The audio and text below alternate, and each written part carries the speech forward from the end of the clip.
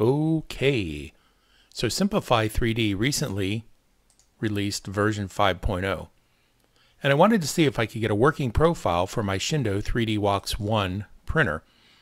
And I was able to do that, but I had to change a bunch of the settings, so I'm going to provide that profile and show you how I did it here.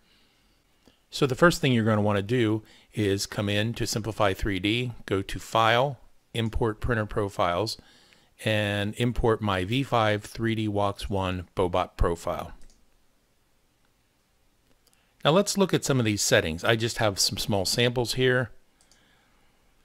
The provided profile from Sindoh themselves, the original, didn't work for me, not at all.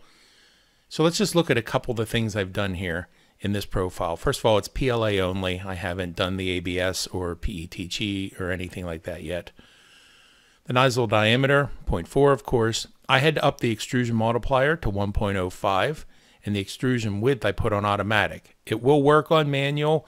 I just get a little better at automatic, which goes to 0.48 instead of 0.4. This, I left all this stuff about normal. This you can do top and bottom layers and perimeters. You can adjust that. I did have to adjust the first layer width to 200 to get the thing to work. I mean, it wouldn't stick without that. I always do a skirt, and I offset it and give it enough lines so that I can peel it off. You know, adjust your infill percentage here as normal. Supports 200 on the extruder. Heated bed, I've had to put mine up to 65 to get it to measure 60 with temperature sensors, so your mileage may vary there. Cooling fan, in order to emulate what Sindoh does, layer 1, 2, and 3, you ramp it up 0, 50, and 100% on the fan. That matches that. Speeds, I put at 60 millimeter per second on the default print speed. This stuff will come in, so that's the parameters for your printer. This script, just leave it go. It has to be in here. The starting script and the ending will be the M2. And I use single extrusions on the advanced.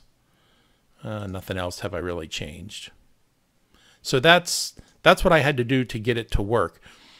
So yes, it'll now create the STL file for you to print.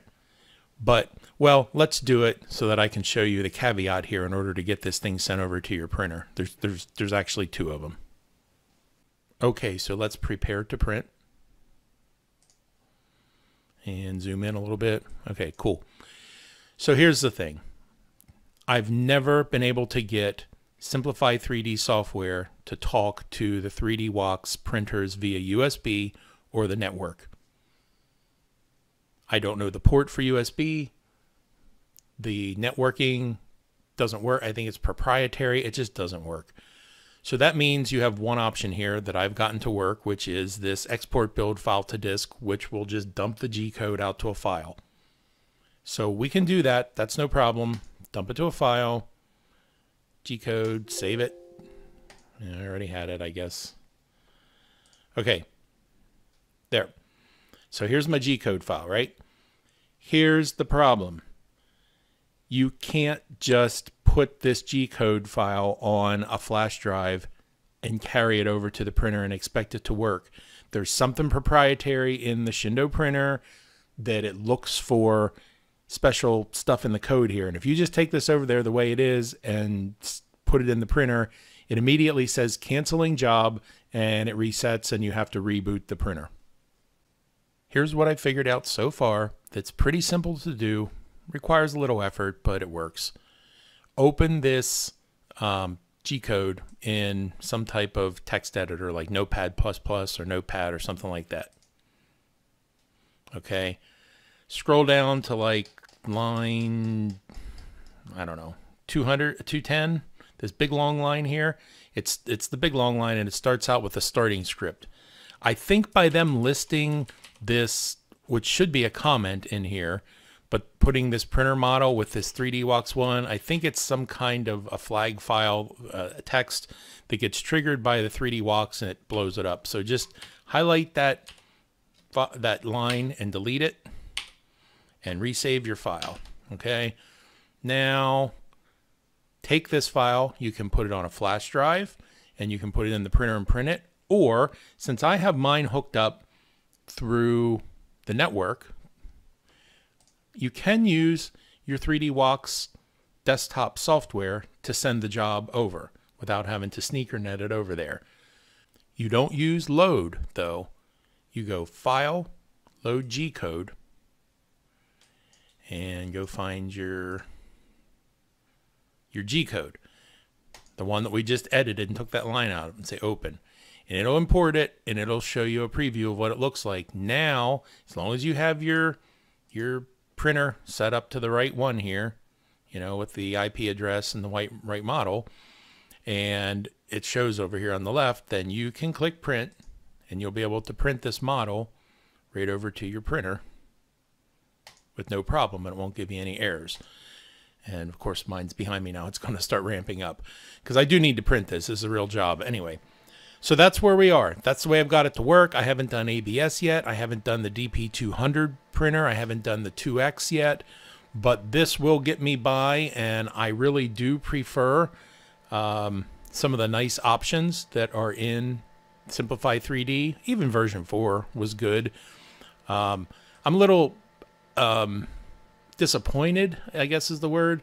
They say in the configuration assistant, you know, we support the 3DWOX1 and the DP200, and you set it all up and you do it. At least for me, not only, you know, did it not work because of that fix to the file I showed you where you have to take that out, but the parameters, they were like at a 0.9 extrusion multiplier. And yeah, let's look at that real quick.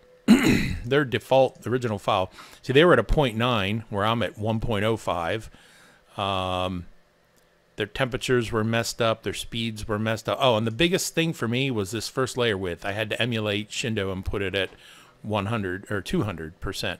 Now that I look at it, they actually have their first layer height at 110%. I didn't do that, so I may go back and try that and see. Of course, this first layer speed, I think mine's down at 25%, not 50%, because again, that's what Sindoh recommended. Yeah, so anyway, hopefully this will help some of you out. Let me know if you have any questions, and I think I will be working on the DP200 and the 2X profiles for the Simplify 3D version 5 for those printers, with PLA first, of course.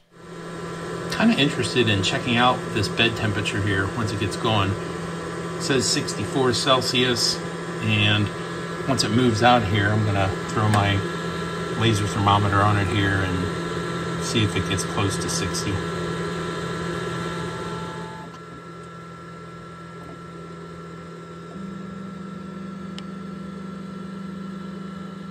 Showing 56,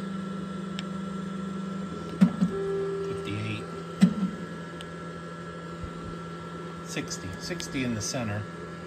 Yeah, so it's giving me 60 in the center when I put it on 65.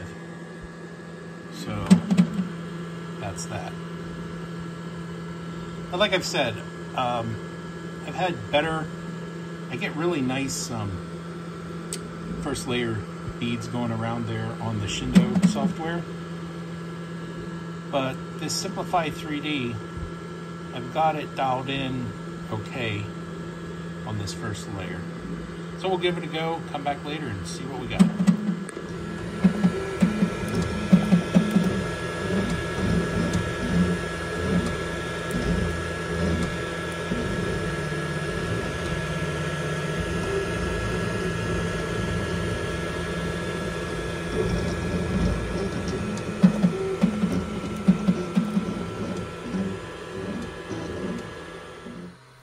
Well, I think the final project looks pretty good, and it's not warping up off the bed. There's a chamfer on the edges there. So I'm really glad that I got this profile working, and I really look forward to playing with Simplify 3D more. I hope this has been informative and useful to you, and thanks so much for watching.